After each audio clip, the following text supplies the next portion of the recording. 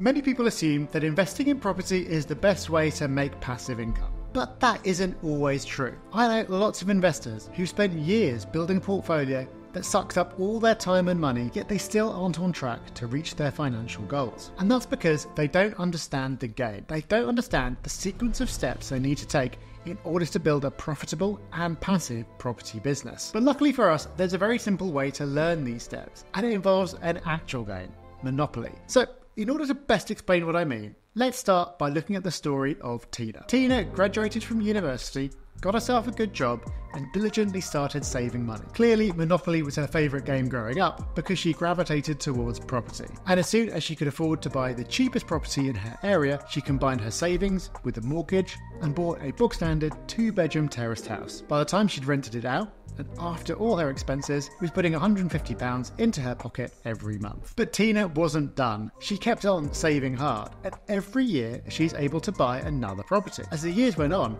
she was able to grow her portfolio even faster, sometimes refurbishing properties to increase their value, sometimes taking the opportunity to refinance a house that increased in value, pulling out cash to invest into her next deposit. By the time she turned 40, Tina had an amazing 20 properties, paying her a total of £3,000 per month. This sounds like a success story, a victory for working hard, being disciplined and sticking with it. And it is. Almost anyone would agree that this is an enviable position to be in. But life for Tina is not as perfect as it first appears. For a start, Tina's margins on these cheap properties are very slim because a small cost like a gas safety certificate costs pretty much the same whether you're renting out a property for £500 or £5,000. So just small items of maintenance can wipe out a month's profit. And even though she owns 20 properties, which is a lot, far more than most landlords, the £3,000 per month that she's bringing in isn't enough for her to leave her job. So even though her properties are all managed by agents, there's still a lot of admin, mortgage applications and issues to deal with that Tina needs to juggle in evenings and weekends. And there always seems to be something going wrong, because as a vast generalisation, when you have the cheapest properties, they're not going to be the most desirable, and you can't be selective about the tenants you rent to. So even if that's only the case in 20% of Tina's portfolio, that's still 4 properties at any given time, where there could be tenants who are behind on the rent or causing issues, or even having to be evicted. So as we established, Tina's done well, but she's forgotten the lessons she learned from playing Monopoly growing up. Remember how the game normally plays out. You start with a small amount of cash, and when you can,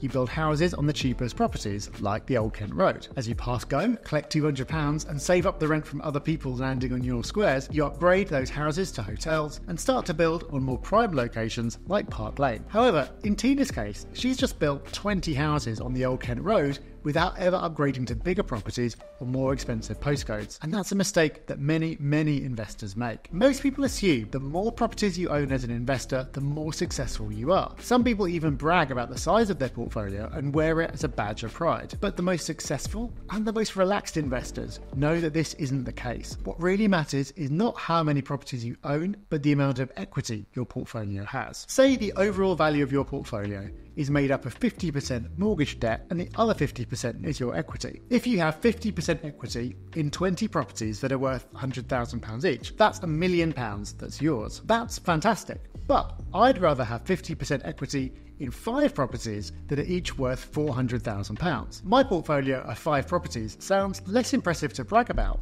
but it gives me the same £1 million of equity, and it's so much easier to manage. Why? Well, every property represents another boiler that can break, and tenant that could go rogue. Fewer properties, fewer problems. And with more prime properties, you can be more picky about the tenants you take on, which means you're likely to have fewer issues. If Tina went down this route, she might even be able to self-manage, cut the agent out of the loop, and therefore have more profit for herself and less work to do. And there's one more benefit that's more important than any of this. When it comes to capital growth, it's prime properties that tend to go up in value first and fastest. So yes, a rising market has helped Tina out over the years, but chances are, if she'd owned more desirable properties, she would have experienced more capital growth, ultimately ending up with more equity from the same amount of cash that she originally invested. So knowing all the benefits of owning more prime properties, shouldn't you just do that from the start? Well, ideally yes, but Unlike in Monopoly, in real life everyone starts from a different position. If you're able to buy higher quality properties from the start, that's an approach I'd endorse, but you don't have to, and most people don't. Most people can't afford to do anything other than start at the cheaper end of the market, and it's better to do that and own something rather than spend years and years hoarding cash. And even people who can afford to often end up buying cheaper properties because on paper the yield seems higher and they just can't resist. However much they hear about the extra work and how the returns are never as good as they appear after accounting for maintenance and issues, they have to experience it for themselves to learn the lesson. I'm not judging. For me, both of those were the case. I still own Old Kent Road type properties now, which frankly I'd rather not. But as time has gone on, I have consolidated, selling some of my cheaper properties and buying a smaller number of quality assets. And while Tina could have started this process earlier, it's not too late for her to do it now. And there's no rush. A change of strategy